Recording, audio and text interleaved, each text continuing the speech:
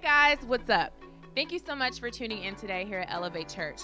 We know that today's message is going to rock your world and elevate you to the next level in your life. So sit back, relax, and enjoy the message.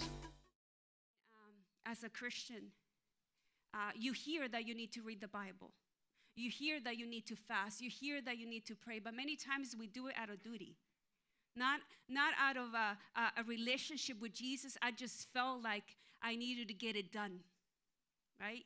I wake up in the morning and I'm well, my husband is very competitive, but I'm competitive in a different way. So if he read one chapter, I need to read 20.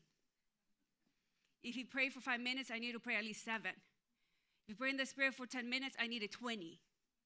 Right? Because then I need to feel great. I need to feel that I was good with God. I needed to make sure that I did my part, that I checked in the morning, that he saw me, that I read. Lord, you saw me. I was reading 7 chapters more than my husband.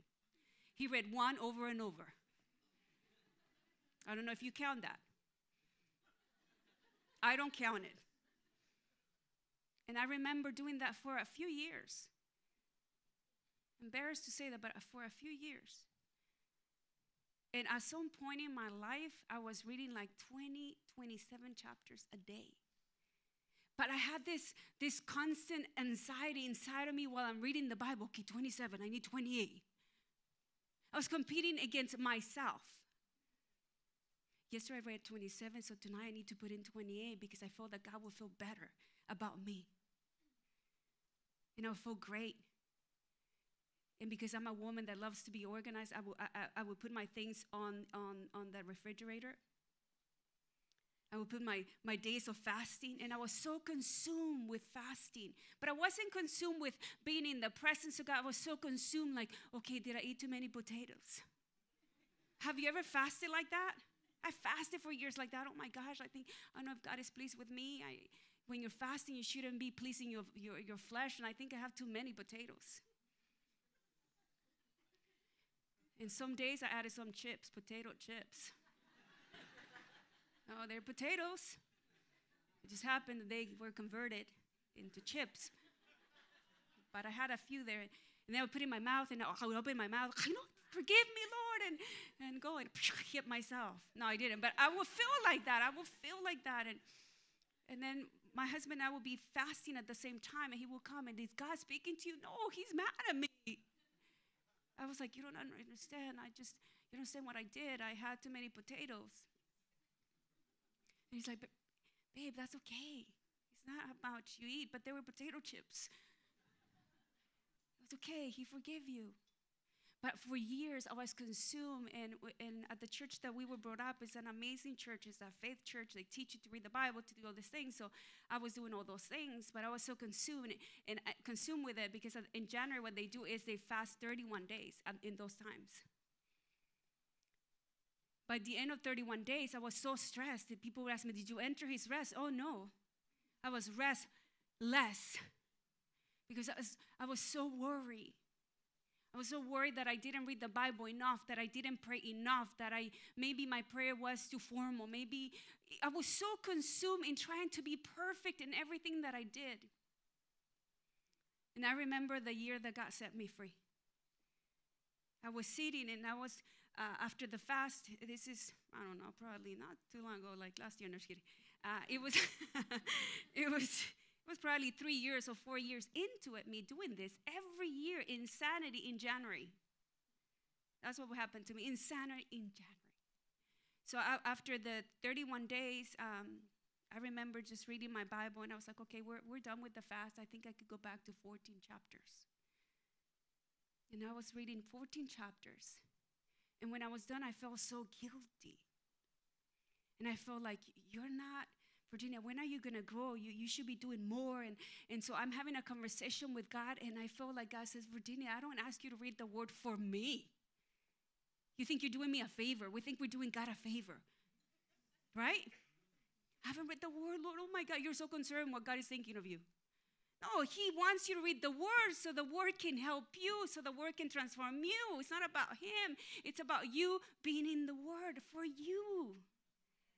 See, if we see it like that, then we don't see it as a duty that we need to do. No, it's a relationship with him. In the morning, I'm going to wake up, and believe me, I had to die to that place. For me to read 4 chapters was like, sin, and neon. Because I felt like it's not enough. No, but if I read 4 chapters, even if I read 1 chapter, even if I read one scripture and I practice it that day, that's what matters. The word is not for God. The word is for you. Prayer is not for God. It's for you to communicate with Him. So if you haven't joined in this 21 days of prayer and fasting, join. And let us enjoy who we are in Jesus. He wants us to be victorious this year. I have an amazing message. I'm not going to go into that. But God already gave me a message. He says that we cannot repeat 2016. The calendar does not define a new year in our lives. God is not interested in a new year. We're excited like, oh my God, new slate, 2017, we started good. And no, God is interested in a new you in 2017. But we are not going to be victorious, no, because God has not given us the victory. We're not going to walk in it if we continue to think the same way that I thought last year. Because 2017 is victorious, but in 2017, we're going to see trials and tribulations. But in 2017, due to the word of God being implanted in us, we're going to see life in a different way. And God wants you to be resilient. Believe me, I'm preaching to myself. He told me, Virginia, you're expecting a victorious 2017, so stop thinking like 2016 in some of your areas of your life. Don't wait for the end result. Faith comes by hearing, and hearing by the word of God, right? Faith is calling those things that are not as though what? They are. But we want to see faith. In the 5 senses, I want to see a little bit of proof, right? You're praying for your family. I see no proof. You're praying for your children. I see no proof yet. No, God, the proof is not in your children. The proof is not in your family. The proof is not in the economy. The proof is in the word of God. There we have it. Okay, so you don't believe me. Let's go to the first scripture. Let's go to 2 Timothy 1:7. Because I believe that if we're going to be super resilient and victorious this year, we need to kick fear out of our hearts. Fear is the opposite of faith. And you need to know that if you're dealing with fear, you might say, you know what, I'm super good because I'm so like spiritually that I don't feel fear. Good for you. Are you worried? That's the cousin of fear. That's like a low temperature. You haven't gotten the fear yet, the fever, but the low temperature is going higher. When we have anxiety in our heart, oh, believe me, I know about that. That means fear is coming in my heart. When I have doubt, it means that I'm allowing fear to come and speak into my life. When I am allowed all these things to come, we need to recognize if we're operating in fear. If you're still expecting something bad to happen.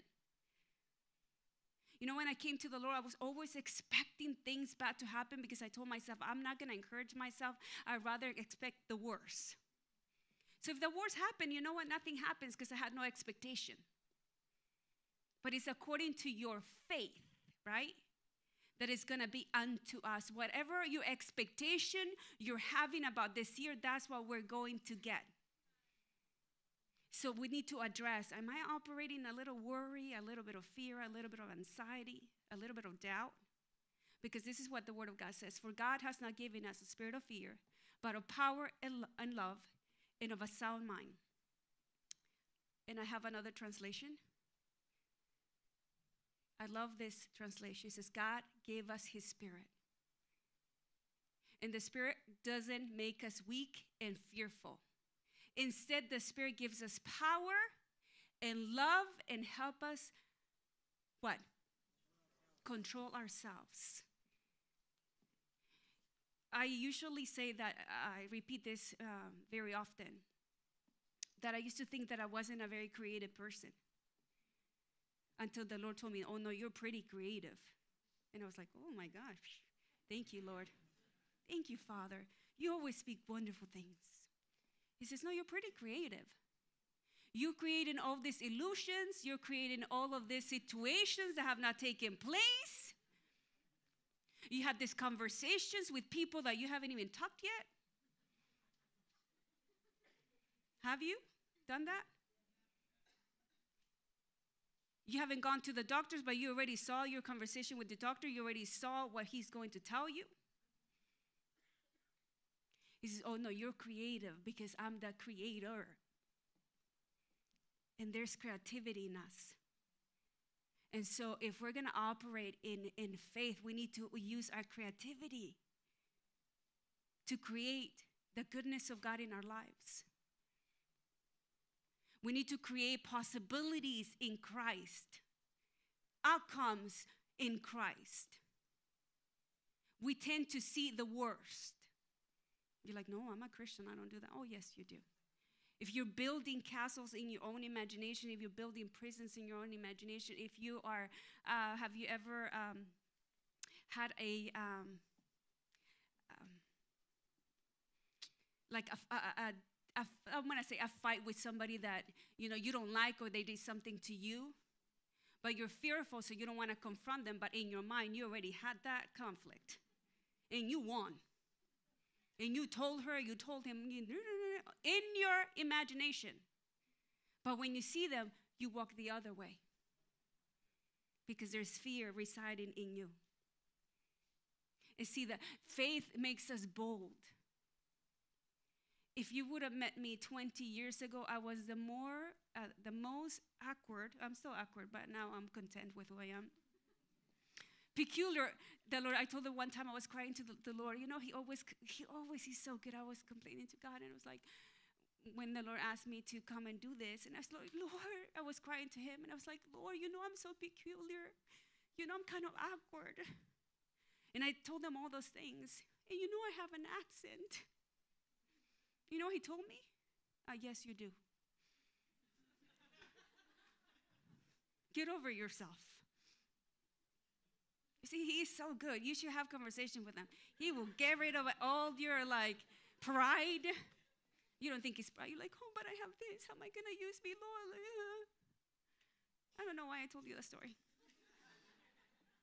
Anyways, if for somebody here. Okay, so this is what the Lord said to me.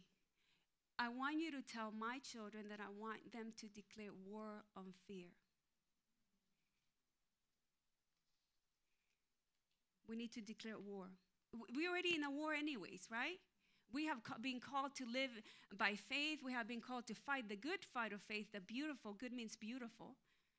He loves it when we are being resilient. He loves it when we get up and we don't feel it, but yet we speak what we don't feel. When we walk, we don't want to go to church, but you made it tonight. Do you know that that's faith? But we don't see it like that. No, faith should be, I'm feeling awesome. No, you didn't feel like coming, but you came. And that's beautiful to him because you're overcoming in your process. So he says, I want you to tell them that I want them to do a war on fear. Because if we're gonna see our victory, if we're gonna walk in our promises, and I encourage you, if you love to read if you love to read prophecies and what prophets are saying. There's so many things things that you can go online. I think one of them is the Elijah's list. I don't know if you have heard of them. If not, just go Google them. And they're sound mind people. And God is speaking, and the word for 2017 is like breakthrough, victory. And all these wonderful things that we read it, like I was reading, I'm like, oh my gosh, I don't feel all these things. And that's what I'm asking you today, that we need to make a decision, and we're gonna say we're gonna make war against fear. And do you know how fear comes into our lives? By our 5 senses. Fear comes by what we hear. Fear comes by what we hear. Fear comes, and all these things comes by what we see, what we hear, what we taste, what we touch, what we see. And we need to know that we're not led by our senses. We haven't been called to live and walk this victorious life by our senses. God wants you to walk in faith. Say, God wants me to walk in faith. Yes, he does. Let me give you a few scriptures. This year, we're not going to be living under the shadow of fear. He wants you to live under the shadow of the Almighty. Psalms 91:1 says this, he who dwells in the secret place of the Most High shall abide under the shadow of the Almighty. If we're going to abide under shadows, no, he doesn't want us to abide under shadows. Shadows of the things that may come. You know, when my husband was sick, got sick with cancer, we got the victory, you know. It was really awesome when we went to the hospital and they said, okay, we're releasing you from City of Hope.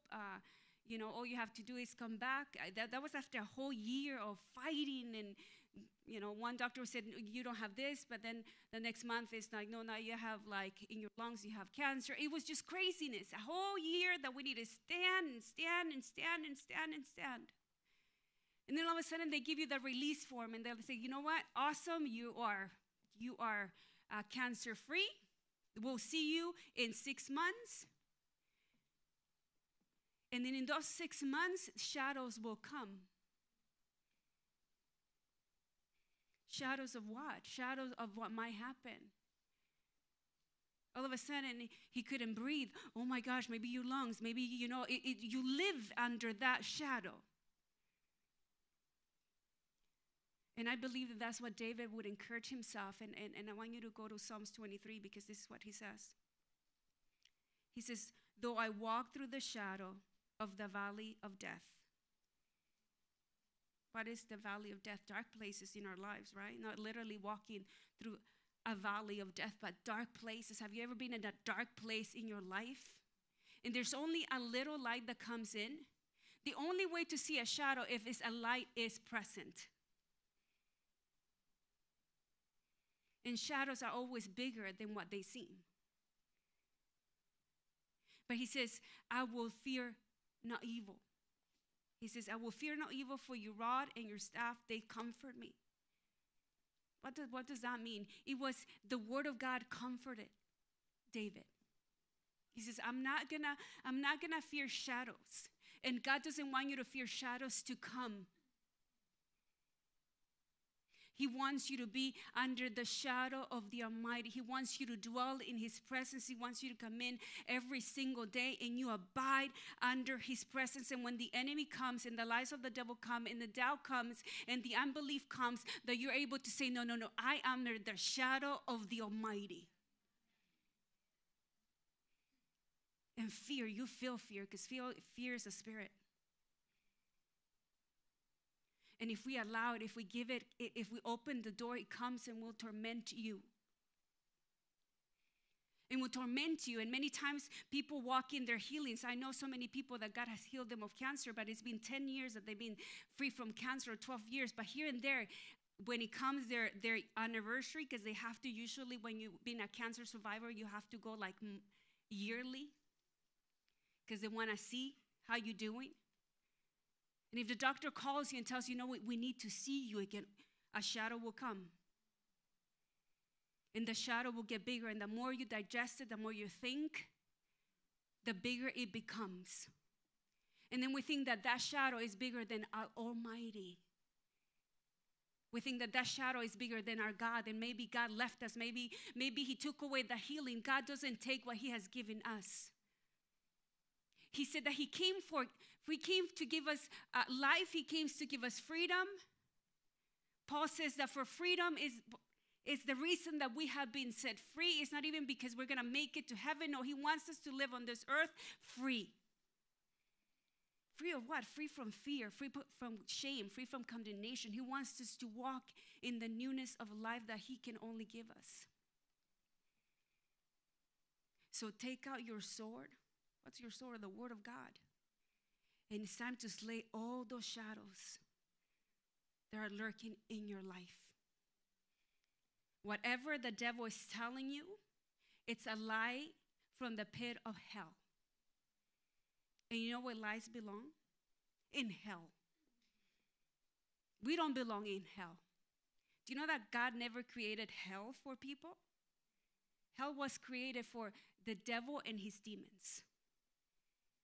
And God is not sending anyone to hell. We choose. And he wants us to live in victory. He wants us to walk in such great faith this year. Okay, let me give you a few scriptures. Let's go to Philippians 4:8. This is what we need to do so we stay in faith. This is what it says. Finally, believers. Are we believers? Yes. It says, finally, believers. Whatever is true, whatever is honorable and worthy of respect, whatever is right and confirmed by God's word, whatever is pure and wholesome, whatever is lovely and brings peace, whatever is admirable and of good repute, is there any excellence, if there anything worthy of praise, think continually on these things. Center your mind on them and implant them in your heart. Do a little checkup today and say, how many times do you think every day, or today, how about today? Forget yesterday. Yesterday's gone. But today, did you think of something lovely that you meditated continually, like you chewed on? Like, you know when you have something that bothers you and you replay it in your mind? You had a little disagreement or somebody, like offended you, right? And then you played the offense over and over. And you said, I release in Jesus. They're to you, I forgive them. I have done that. Oh, they're yours, Lord. And then like 5 minutes later, you're reliving that conversation. I'm not going to think of that. And then 30 seconds later, now you're thinking now, but why did they say that? Right? I released them, Jesus. Then before you go to bed, it's like, how dare they? They're yours, Heavenly Father. See, without knowing, we have been meditating on things that are not lovely and of good report, and they're not honorable. Without knowing, we fall into that trap. Believe me, you're so saint and sanctified. That doesn't happen to you. You have to fight to think lovely things. We had a devoted last year, and we had a little exercise. And we say, okay, so this is what we're going to do. There was 2 women, and it says, so choose whoever's going to speak. So nobody wanted to speak, like, no, you do. And so anyway, so the person says, okay, whoever, you start first. And he says, okay, so you're going to tell the other person everything that you do well.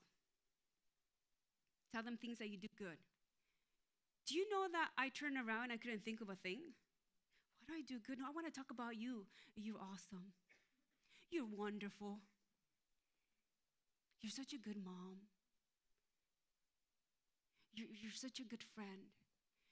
But the thing wasn't, don't talk about somebody else. Talk about things about you that they're lovely about you, that you do well. And I couldn't really think. I was like, but what do I do good? I don't even know how to cook. I literally went on the negative to find my positives. I don't even know how to cook. I think too much. I organize too much. I want things in order too much. See, because it's hard to think of lovely things. It's hard. And it's not that it's hard, it's because our old nature, it's leading us. Our old nature has to do with our 5 senses, our flesh, our mind, our emotions. And so, but we, according to the word of God, we are new creations in him, so we are able to operate in newness. But we need to learn how to do that. So today I sat by myself and I said, okay, think of lovely things. Can I be honest with you? I started crying. I'm like, I can't think of lovely things. And if you don't find lovely things about you, find lovely things about your Heavenly Father, because your Heavenly Father, that's who you reflect. God, we're able to have access to God. We're able to have forgiveness with God because He sees Jesus in us. In my identity, your identity as Christians, as believers, as sons and daughters, we sang it. We're no longer slaves to fear. Are we really not longer slaves to fear? In the spirit, we are. According to the word, we are. But I still feel like I'm a slave sometimes. But God doesn't want us to live like slaves because we are not slaves. He paid a price for you and I. He purchased our freedom. And He wants us to live in such freedom with Him. And He wants us to renew our minds, and He wants us to think great things.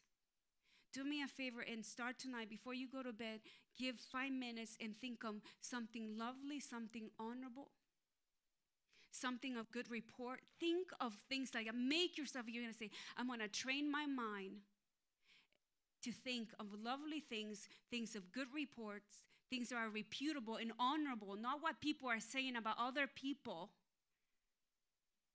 but what God thinks about you. And then He says, and think about those things continually. And He says, and let them set and make place and abide in your heart. So when the devil comes, he's defeated. We don't have to contend with him anymore because he is a defeated foe. Our fights, as we continue to fight, stay in faith. I want the fights to be like the last fight with, what are those girls that we bought the fight and the girl? Rhonda. I was like, oh, poor Rhonda. Rhonda, I was praying for her. I fell for her. But you know what I saw? I didn't see the fight in the physical. I saw the fight in the spiritual sense. I felt like she was so shocked because she was used to winning, right? And all of a sudden she had a defeat last year, or I don't know when. And I think it messed her up. It shocked her. Don't let our trials and tribulations shock you. Because the devil will come and tell you, you know what? I'm going to beat you up again like I beat you up last year. Oh, you're like, oh, no. And what's the other girl? The other girl's name? Nunez? Well, the girl from Brazil, right? Oh, she was a beast, right? So like lioness, like, dear Jesus, she knew who she was. Like, I'm like, that's the way we need to be. The devil's come for us like, oh, fool. That's why I want to be in the spirit, like, no. I feel like I said, Virginia, stop being like, no, you know how to fight. I have given you victory after victory after victory. Now arise, girl. No, you be the lion. You be the lioness. And you know, at the beginning of our fights, because faith has to be, we all have a measure of faith, so faith grows, right? So our first fight, well, maybe the fight when we're fighting against the enemy, maybe some fights are long. We go like 12 rounds. And you're like, oh. But the fight is fixed. But we just don't know it. Because he comes and he comes to tantalize us. He comes to mock us. But I love the girl from Brazil. She was out. And I like, and then he goes like, this is it, I'm the winner. I'm like, ooh, I like her. But it's like, you know, that's how I know that God has changed me. I was like, Lord, please help Rhonda. Can you deliver her of fear? I felt like I cried, and I even like prayed in the spirit, help her, Lord. Because I saw that's our condition in the body of Christ. We have been made to win. But because something comes and the fight was intense. I've been in 20 years of my life, I've been in intense fights that I had to fight for things that I have now. You see our families, you see our marriage, you see our church, but we need to stand. My husband and I, many times I was behind the ring. I'm like, I don't want to go. You fight. No, you fight. But see, because that's when we don't know who we are. But the more we go into the ring knowing that, you know what, the victory is in Christ. I am not defined by my trials. I am not defined by tribulations. I am not defined by my emotions. I am not defined by my feelings. I am defined by the Word of God, and that's the only thing that will define me. So be that girl. I don't know who's the guy, who's the amazing guy in those fights. I don't know. But I love all those things. I love to watch that. I think I will be good at it. I just have a feeling. You know when you have a feeling? I already saw myself. And I look really great. And in the back it said, elevate. Jesus. You know, you have to think of lovely things. Instead of me thinking of being defeated, why not see myself winning every time? Right? You should try it. It's awesome. 2 Corinthians 5:7. For we walk by faith and not by sight. 5 more minutes and we're closing. And the NIRV reads, this is what I love how it reads this. It says, we live by what? Believing. That's the same thing as we walk by faith and not by sight. We live by believing, not by seeing. This year we're going to live by believing. We sing so many good songs. I believe in you. I wish I could sing. Give me a beat. No, just kidding. I believe in you. You're the God of miracles. Maybe that's why I can never remember lyrics. God will not allow me. It's for your safety. It's for your safety. It's for the wholeness of your hearing. You need to know that our God is a great deliverer. Your God and my God is a great deliverer. Sometimes we think, he has delivered me from too many things and things that the enemy just, because the enemy is going to just throw what he does best, right? He throws sickness, disease, oppression. He's going to do what he does best. There's things that I created in my own self. And then sometimes when we create things in our own self, we don't think that God is going to deliver us because they were man-made. They were designed by VR, by Virginia. But I'm going to tell you that God is your deliverer. David was a man that constantly reminded himself that our God is a deliverer. Let me give you 2 scriptures. Psalms 18:2, this is David speaking. It says, the Lord is my rock and my salvation, my fortress and my deliverer. My God, my strength, in whom I will trust. My shield and the horn of my salvation, my stronghold. The Apostle Paul said it in different ways. In 1 Corinthians 1:10, he says this, he has delivered us from such a deadly peril. And he will deliver us again.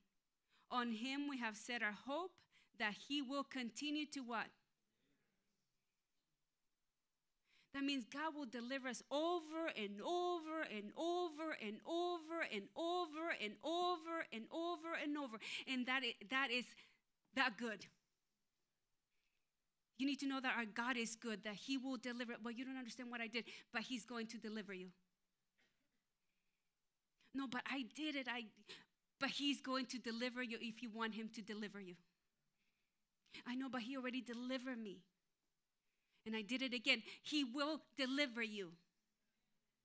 Because he made provision for us. He says that when he made provision for us, Jesus came and he died for us. He says he made provision for us. He paid for our sins, not just for the past ones that we did, but he paid for our present, and he already knows our future. So he is a deliverer. And he doesn't want you to smell like defeat. I want you to go to Daniel 3:16 and 18, and I'm going to tell you a story about the three amigos. Have you heard the story of the three amigos? And it's not Larry and Mo. No. It's Meshach, Shadrach, and Abednego. Are you there? Okay. So Shadrach, Meshach, and Abednego answered and said to the king, okay, let me give you a little preview. So this is King Nebuchadnezzar. So we know, read the story. I want you to read the entire chapter, but this is this crazy king, right? So he makes this huge idol, and he wants everybody to worship this idol. Okay, so these three kids, they're youth, like our youth, and they are like righteous men. They believe in God, and they say, we are not going to worship any other God but our God. So anyway, so everybody comes out, and our three amigos are out. And pick it up there. Shadrach, Meshach, and Abednego answered and said to the king, "O King Nebuchadnezzar, we have no need to answer you in this matter." Because the king asked, "How come you're not worshiping?" And they said, "If this is the case, our God whom we serve is able to deliver us from the burning fire furnace, and he will deliver us from your hand, O king. But if not, let it be known to you, O king, that we will not serve your gods, nor will we worship the gold image which you have set up." And it wasn't that they were saying, if not, they're just they want to make sure that, like, even if he doesn't come, but they already said it, and they already confessed and declared he's a deliverer, so he's going to deliver us. But in case he wouldn't, we're still not going to bow down. And so the king is really upset. He says that they even turned red. No, I added that to the part. You see how creative I am? And so he gets really upset. I picture him like. So he gets really upset, and he says that he gets a few mighty men, like Carlos, I picture strong men, taller, like you're coming, they're getting these three kids, because they're like three kids.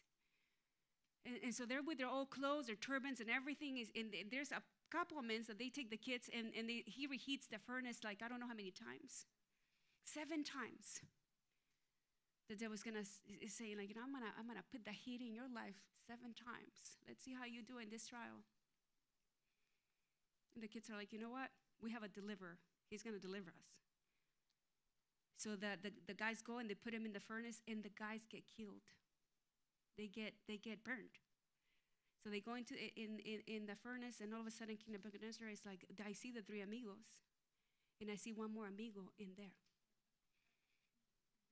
And this amigo looks like the Son of God. And see, I want to tell you that even if we go through trials and tribulations and things that are really hard, we're never alone. We are never alone. Many times God is not going to deliver us from a trial and a tribulation, but he's going to take us out of it. So either he's going to stop it, or he's going to take me out. As in, like, pull me out of the fire. And then the other verse, 27, I think, and this is jumping a few verses. And this is the satraps, administrators, governors, and the king's council gathered together, and they saw that these men, on whose bodies the fire had no power, the hair of their head was not singed, nor their garments affected, and the smell of fire was not on them. And we read it, like I read it, it's pretty awesome. You're like, yeah. But this is real. This is not real TV like our TV, right? This is real. It truly happened. But everything is the Bible, so we can learn. So do not be afraid. If you're going through a fiery trial and tribulation, do not be afraid, because God is with you. And at the end of our trial and tribulation, you know what? We're not going to smell like stench. I'm not going to smell like bitterness. I'm not going to smell like failure, because it doesn't define me. Have you seen people that suffer something huge and traumatic years ago? Maybe, 10 years ago, 20 years ago, they had a fallout with people, whatever, and they still, to this day, they smell like bitterness. And you can even taste it if you talk to them, because they spew it. You smell it. You smell their attitude. Well, God is trying to tell you, I'm your deliverer, so I'm going to deliver you. So you do not be afraid of the fiery trials and tribulations. You need to be convinced that I am with you in it, and I'm going to deliver you out of it. And at the end of your trial, you're not going to smell like, you're not going to look like it, you're going to look like me. We're not going to smell like failure. I'm not going to smell like 2016. I'm going to smell good this year. I'm going to take more showers. Just kidding. You're like, do you take showers? Yes, I do, people. The only smell that we need to have is the aroma of Jesus Christ. Can people smell you? Smell is very strong. You will know if you come to my house if I cook because I burn everything. And if I use oil, it smells like canola for days. And I don't even use canola, but that's all I smell. My hair smells like horrible because of the smoke of the burn. Don't let life burn you. Don't let situations of people. Do not become a burnout Christian. Do not allow yourself to be burned out by life. I'm preaching to myself. I will not allow what I've been through to define me. I'm not going to smell like it by choice, because I believe in my God and He is a deliverer. So 2017 is a year of breakthrough. 2017 is a year of victory. 2017 is a year of wholeness and healing. 2017 is a year of deliverance. 2017 is a year that we're going to break free. And we're not going to smell. We're not going to smell like what happened to us with people, with yourself, or with your family or your spouse. No, you're not going to smell like it, because you're going to choose to abide under the shadow of the Almighty, and you're going to smell like Jesus. And when we smell like Jesus, it's more power to the cross. That we're able to say, I went through this with my family, and look at where we are. And people tell you, I would have never guessed, because I haven't allowed the smell and the burn to consume me. Let the presence of God, let the word of God, let the love of God consume you this year. If today's message impacted you in any way and you would like to help us spread the gospel to others by giving a financial gift, please text the number below, and we know that someone's life will be changed as yours was today.